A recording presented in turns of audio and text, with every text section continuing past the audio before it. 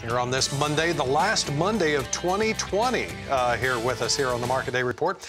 I want to check out what's going on with the futures, and then we'll bring in analysis. And our futures are provided by Bar Chart. They are live and instant quotes from the trade. Now, first of all, this corn market has kind of held on to about a penny to a penny and a half gain for a big. Now we're, well, a 3/4 cent higher. Now, this is one of the bigger moves we've seen so far today. 454 1/4 on the March contract, and 455 1/2 is as high as we've gotten so far. But then when you go out to that new crop December, it's been hovering around a penny to a penny and 3/4 cent higher, and that's exactly where it's at right now. But we finally got above 425. We're at 426 1/4. On to the soybean market. And January beans are down 5 1/2 at 12.58.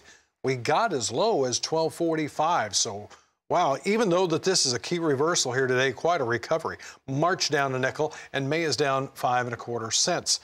So let's go on and talk about what the rest of that soybean complex looks like. And our next stop will be soybean meal. We're down $5.60 a ton at 1257.60 a ton, and I'm sorry. Let's check on the oil too, because we had an oil sale here. Well, we're having a little bit of trouble here with our computer and our live and instant quotes, but I do want to talk about those overnight sales. Those have been kind of big news today after going for quite a while without any overnight sales at all. Soybeans, 233,700 metric ton to unknown destinations. We've got another batch of soybeans here at 125,000 metric ton to, again, unknown destinations. We did have a sale of corn also to report on the flash sales from overnight. It was an odd number, 149,572 metric ton to unknown destinations. Now, sometimes when we see these odd numbers like this, sometimes can be train loads going to Mexico, but nonetheless, it was marked under the unknown destination. And soybean oil, 33,000 metric ton to unknown destinations. Well, let's check in with Brian Hoops, see what he thinks about these overnight sales and the action that we're seeing over here in the soybean market. Brian, welcome. Hope that you had a good Christmas. What about today's activity? Hey, good morning, John. Good to talk with you again, and hope everyone had a wonderful Christmas, including yourself.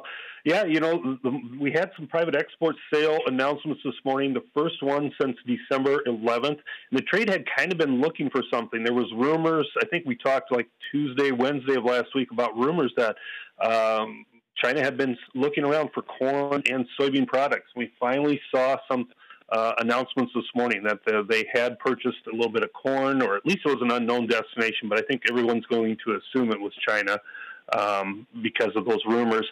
And, you know, it's supporting the corn market here despite wheat being down. Bean oil's finding a little support as well. And, of course, the soybean market, we've seen a little bit of a profit-taking mode coming back from the holiday as it appears that they're going to have talks on Tuesday about the worker strike that's going on in Argentina, and that's enough to pull the market down. Of course, we're in a holiday mode, a little bit thinner volume, so it doesn't take a lot of orders to move this market. We got that. We got the little bit of a glitch there figured out here on our computer. And January soybean meal is up 20 cents a ton at 417 a ton. And Brian, you mentioned that soybean oil. Well, down 4 pennies right now, 100 weight at $41.80. We'll be back in a moment and continue this conversation with Brian Hoops. Stay with us here on the Market Day Report. Let's look at December live cattle on these futures contracts here and see if we're still gaining, and we are. We're 95 cents higher, 113.10. We went all the way up here to 113.25. and topped out there for at least the time being. February fats up 95, April up 60 cents, 100 weight at 119.57. Now on to the feeder cattle market, and this market too is higher. March up $1.22 at 143.55, April up $1 at 144.92. So at least $1 gain here on these contracts, but February hogs still down 72 at 66.22. April hogs down 57, 70.52. What does this lower trend do for the technicals here today on this hog market here, Brian? Does it concern you at all technically? Yeah, the hog market had a little bit of a rally there around the cold storage report and then the hog and pig report that came out. So that rally, that was a breakout to the highest level since really early part of December and turned the charts favorable. Now we're seeing just a little bit of a setback here. We're a little bit overbought, but technical trend, I think, trying to turn higher or stay higher here, trading just above like a 20-day moving average and made a series of higher highs and so far higher lows. So technically a short-term uptrend intact. What's your thoughts on this cattle market over here today? It's pretty enthusiastic. Yeah, Friday's lower cutouts was a little bit concerning, but midday box beef jumped up a little bit today, and that's a supportive feature. Of course, that snowstorm that's moving through the Midwest, in Kansas, Oklahoma, it's going to be beneficial for the wheat crop and giving it some moisture, but detrimental for cattle feeding in those areas, making a real mess of some of those feedlot conditions. And the market's putting in a little premium with that and little ideas that because the last week's cash trade is so much stronger, we'll see stronger cash trade again this week. Beef cutouts, choice up $1, selects up 48 cents at 148.41. Those pork cutouts, they were stronger here at midday too, Brian. Maybe that's giving us a little bit of an indication too, because we were higher for the carcasses, the loins, the hams, the bellies. All of that was on pretty solid ground here today too. Sure was. Yeah, we had a pretty good jump there. Cutouts up $6 at midday. I'd be surprised if we see that type of gain by the close.